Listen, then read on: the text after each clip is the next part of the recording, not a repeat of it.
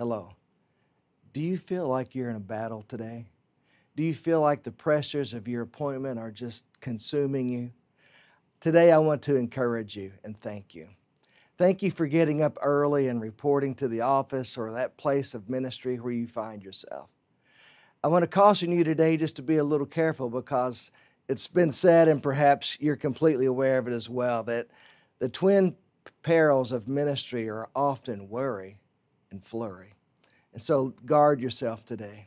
I pray over you today for physical health, but also, perhaps more importantly, pray over you today for a spiritual awakening.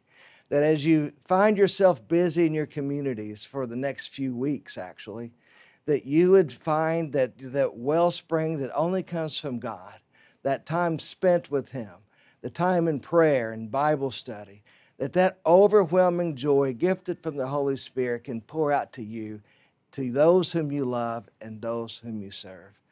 I want to thank you today for loving and serving, but I also want to thank you for living out your spiritual life in the communities where you love and where you serve. May the Lord richly bless you today and keep you. You're loved, valued, and appreciated.